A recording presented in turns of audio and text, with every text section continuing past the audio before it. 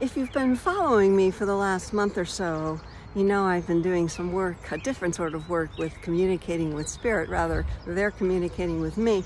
And I've been using, it boiled it down to a Zoom recording. Most of you may be familiar with what Zoom is. And what I do is place multiple tracks on. So everybody who's on the call has a different track. And then I put spirit on the call too. So I give them their own medium to speak to me. I put the Zoom call on my computer in one room and on my phone in the other room. So there's two Donna Boyles on the call.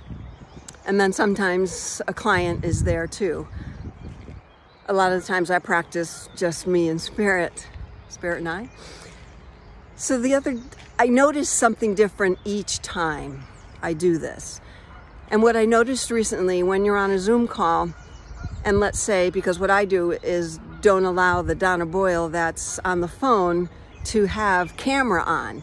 But when someone speaks, that name will flash at the top, or the different sort of view you have will highlight. So because I don't have the camera on with the other Donna Boyle, I just have been seeing, I hear spirit speaking in the other room because that's where they're recording.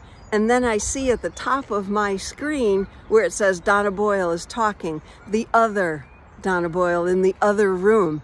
So I find this very, very interesting and intriguing that I'm learning still so much. I'm not the only one doing this. I'll say that again. There are a lot of people doing this, but I don't find them. They're not as vocal, but I want to be vocal. I want you to know that you can hear your loved ones' voices from the world of spirit. I've already done it for a few clients.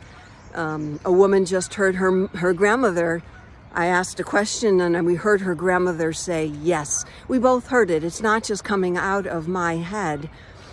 So what happens during one of these readings, if you're interested, is we basically take about 15 minutes and I will read mental mediumship like I normally would do. And every once in a while I'll stop and ask the loved one to say something. And if they're very vocal, we can actually hear them. Sometimes there's squeaks and blips and static, but there have been times where we've heard the voices, and I'm loving this work. Contact me if you're interested.